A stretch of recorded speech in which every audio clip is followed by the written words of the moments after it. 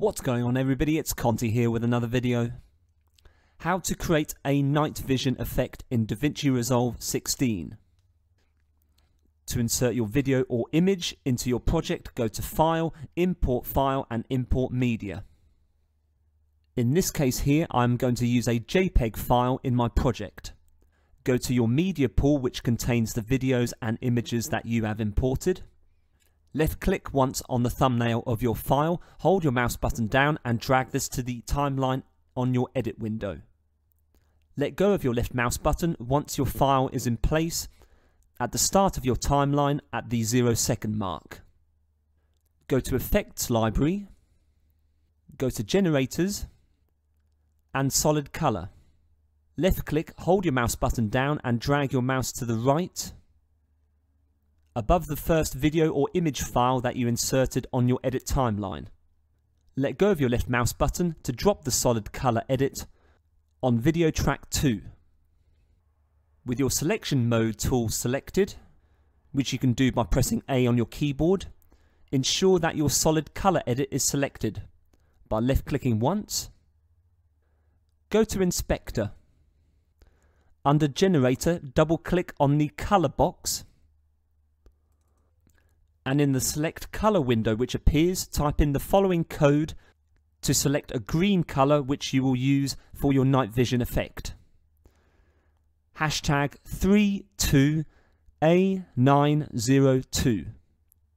A preview of this color should appear to the left. Click OK. Underneath Inspector again, go to Composite, left click on Normal and change this to Color. Go to left click once on the color icon at the bottom of your DaVinci Resolve interface.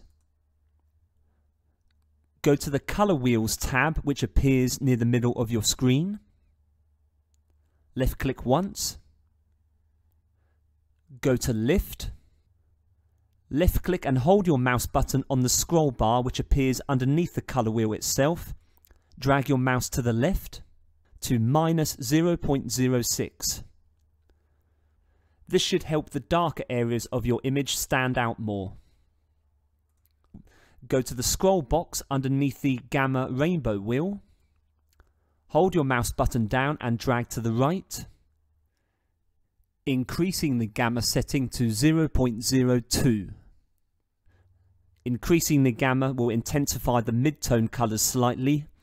The midtones are the shades that are categorized in between the bright and dark areas of your image. Finally, go to the scroll bar underneath Gain.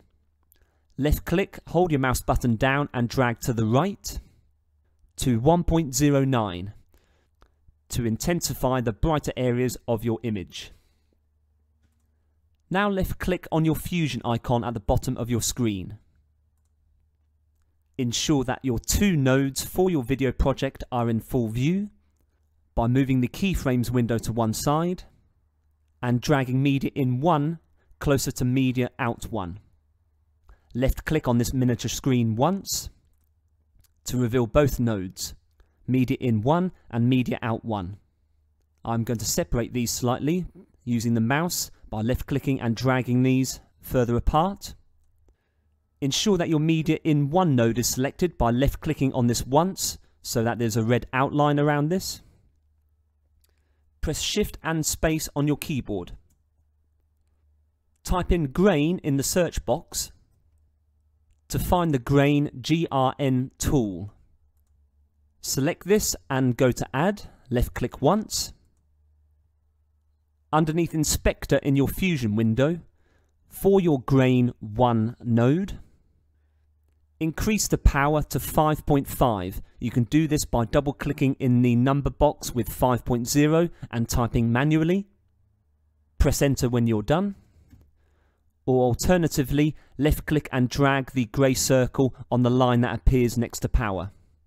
The grain node should add a fuzzy, distorted effect to your video project. Ensure that your grain 1 node is selected.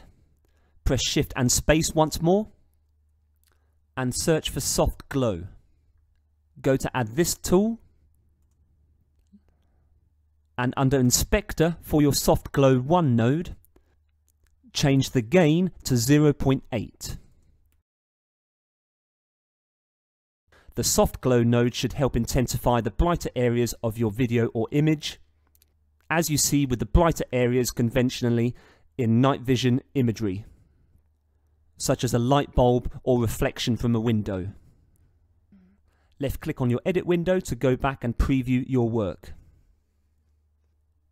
Thank you very much for watching. I hope that video was useful to you.